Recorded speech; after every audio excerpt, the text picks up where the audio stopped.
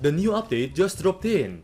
Terraria Calamity Mod Wulfrum Armor finally got updated. It used to be an armor for all classes, but now Wulfrum Armor is a specific armor set for Summoner class. At first glance, it seems just like a normal goofy armor. But if you double tap the down key, you will summon a Wulfrum Bastion power armor. It kinda reminds me of Fallout power armor. And by the way, calling down the armor consumes one piece of Wulfrum metal scrap, and the armor will lose durability faster when hit. And yes, it deals summoner damage. While in the Wulfrum robot, the player cannot use any other item, only the Wulfrum blaster.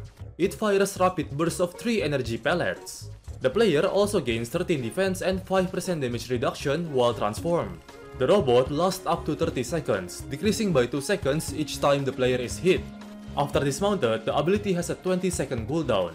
The armor is not too powerful or anything, it only gives 1 minion slot and 3 defense. But considering it's a pre-hard mode armor, it's actually really good due to its transformation feature, because the Wulfrum power armor deals actually decent damage.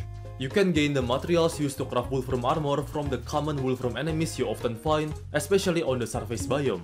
Finally, Summoner class has another type of weapon aside from whips, minion staffs, and sentries. It also reminds me of an endgame Summoner Mech Suit, Flamsteed Rings Andromeda robot.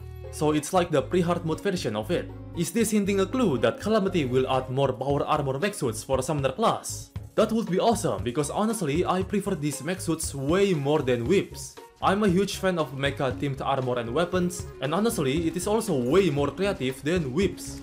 A little Easter egg before I end the video. Try naming your character John Wulfrum.